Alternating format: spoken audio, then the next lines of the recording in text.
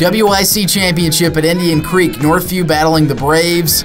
The Knights would start fast. Keegan Garrison to Elias Gordon. How about that catch from number 12? Just outstanding. They grab the lead 7-0. More from these two. Garrison has time, looks left, comes back right for Gordon, sets them up at the 36-yard line. And later in the drive, the aerial assault continues. Garrison pages Noah Minor, a terrific catch for Noah.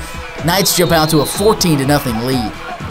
Indian Creek would respond though. Connor Fruits going straight ahead. The Braves cut the deficit to 14-6 after that score.